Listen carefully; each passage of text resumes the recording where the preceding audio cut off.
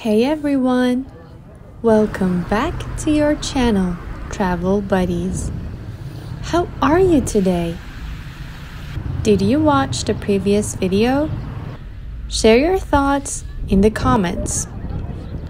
I know we have always said that we do not engage in politics or religion. But what's up with the world? You have to know what happens between governments and military powers have absolutely nothing to do with people, regular people like us. So maybe instead of hate speech and spreading it, we should stand by together.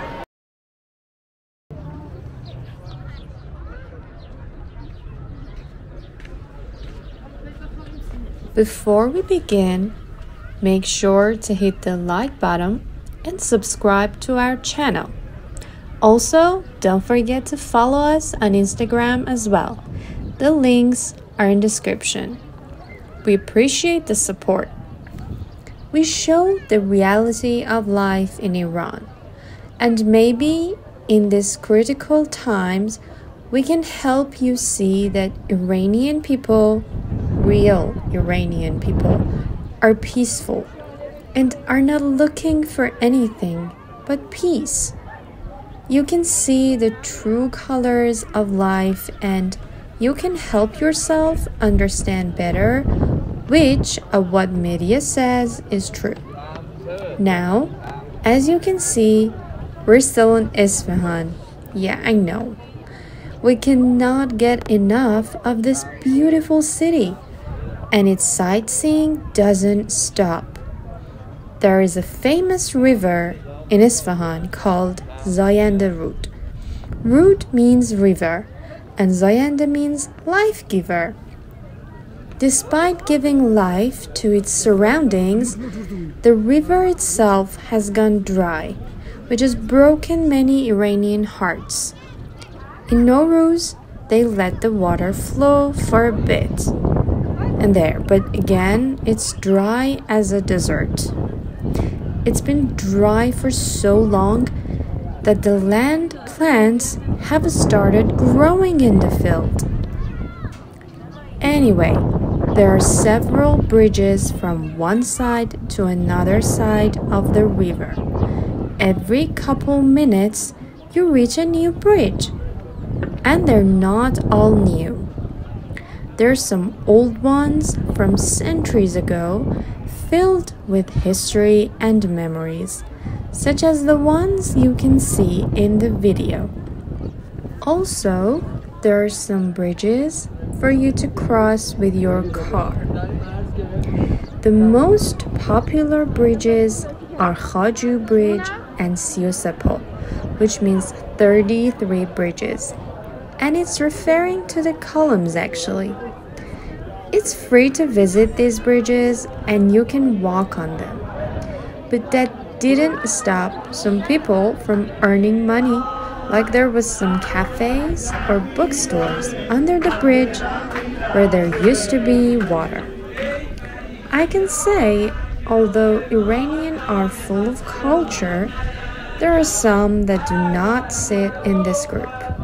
Unfortunately, there are some who have done carvings on these beautiful bridges or other things, which are embarrassing. I hope everyone could see the value of these things. Remember Shiraz and Pasargad? They have done so many damages that now there's a glass fence all around the remaining. It's unfortunate, really. Anyway, please be kind to the historical monuments. They have so much to tell us. Enjoy the rest of the video. All the way.